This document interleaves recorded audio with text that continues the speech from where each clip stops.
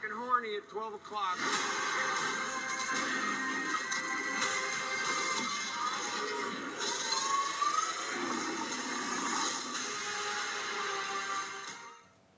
Hello everybody, welcome back to Screenstars. I'm here today to bring you my review for the 2024 Ghostbusters sequel, Ghostbusters Frozen Empire. The film is co-written and directed by Gil Kanan, and it stars Paul Rudd, Carrie Coon, McKenna Grace, Phil Wolfhard, Kumjai Nanjiani, Patton Oswalt, and we also have the reappearance from the classics, Bill Murray, Dan Aykroyd, Ernie Hudson, as well as Annie Potts and William Atherton. Right, this time round, after Ghostbusters Afterlife, the Ghostbusters are now set up and established in New York. And what I mean by that is the Spenglers. They are living in the firehouse. They are essentially the new Ghostbusters. And after an incident early in the film where some damage is caused, McKenna Grace's character, Phoebe, is benched because she's underage, which distresses her greatly, if you like. Then a strange artifact is taken to Dan Aykroyd's Ray, and this artifact they discover is, in actual fact, the key to unlocking an ancient frozen terror. Once unlocked, a frozen hell descends over New York, and it is up to the new and old Ghostbusters to try and save the world. Right. What are my thoughts on Ghostbusters Frozen Empire? Well, the first thing I want to say is, obviously, I'm a huge fan of Ghostbusters. I grew up on the films. I went to the cinemas to see the original back in '84. I've always been a fan of the series, apart from, obviously, the 2016 reboot, which is terrible. Beyond that, I was delighted when they brought it back with Ghostbusters Afterlife. I think there's been a little bit more discontent towards that film the longer it's been out, but I still maintain it was a lovely refresh for the franchise, and it kind of hit the highs at times. So I've been really looking forward to this one, mainly because it's set back in New York, where we are all used to the Ghostbusters operating. We've got a new credible villain this time round. The last two main Ghostbusters ones, like the original Ghostbusters and the Ghostbusters Afterlife, we were dealing with Gozer and stuff again. So Afterlife kind of felt like a bit of a rehash of the first one, and in some ways. So we had like a different spin here, a different enemy, a different villain. And I really liked that approach here. I suspect there are some people who's going to have problems with the pacing of this film. I'm not one of them. I like reasonably slow-paced films if it's there for a reason, and I do think it does make some missteps here. There's almost too many characters in the film, but it does spend quite a bit of time like establishing some of the characters and the relationships and the new dynamics of the film here and there, and introducing new characters into the film. And I think it does it reasonably successfully. The setup for the climax of the film, I think, is handled very well. And you could argue it does follow, in a lot of ways, quite a similar blueprint to especially the original.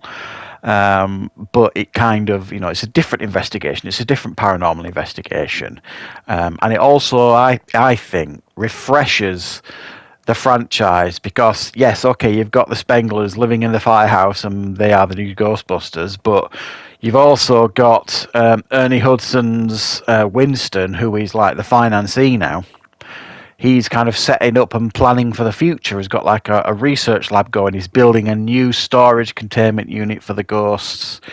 So he's thinking of the future too. So you've got the old and the new, and it all comes together quite well.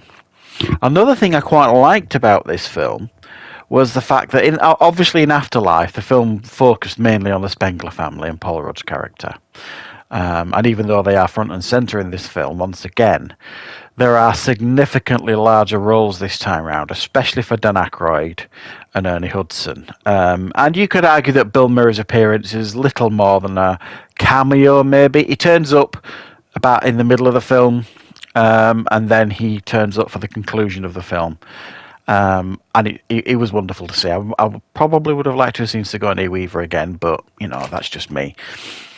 And I think all the legacy Ghostbusters, if you want to call them that, have, you know, significant roles in this film, and I thought that was great. But it also felt comfortable that they weren't necessarily Ghostbusters anymore. They were more like researchers. Certainly, Ray was, but they were quite prepared to kind of, you know, zip on the uniform as and when it was required, and I thought that was really, really cool.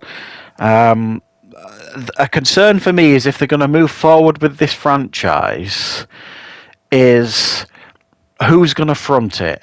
And what I mean by that is I don't have a problem with any of the Spengler characters, you know, Phoebe and Gary, especially Paul Rudd and McKenna Grace, but Finn Wolfhard, I just don't feel he's got the charisma, really, for this franchise. I don't know, he just doesn't seem to fit, and neither does Carrie Coon, really, you could argue, in a lot of ways.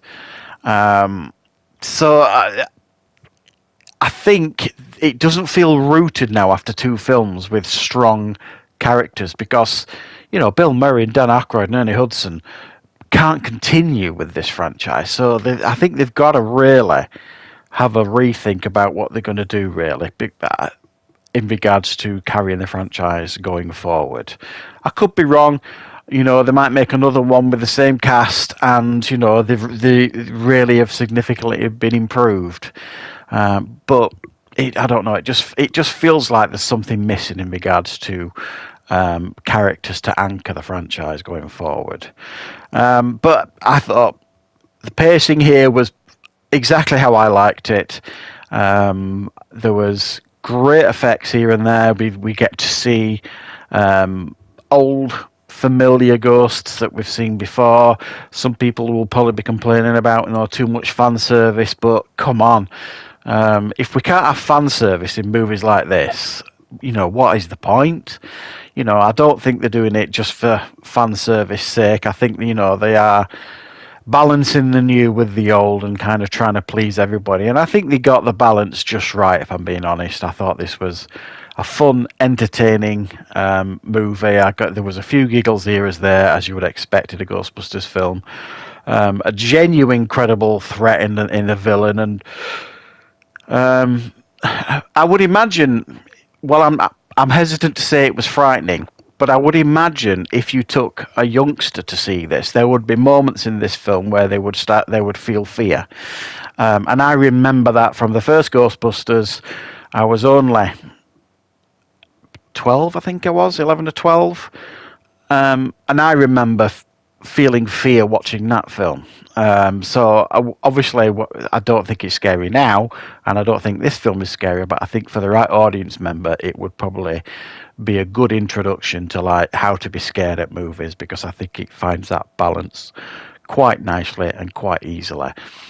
I can see that this is getting mixed reviews. Part of me can understand that, and part of me can't. I think this is a fine Ghostbuster sequel, a credible follow-on from Afterlife, lots of fun, lots of ghosts, lots of ghost busting, and I had a good time watching it. Not going to lie, I thought this was a pretty good film. I'm hoping it makes money, because I'm looking forward to more and seeing how they're going to move the franchise forward following this. So yeah, I think if you're a fan of Ghostbusters, you're going to enjoy this one.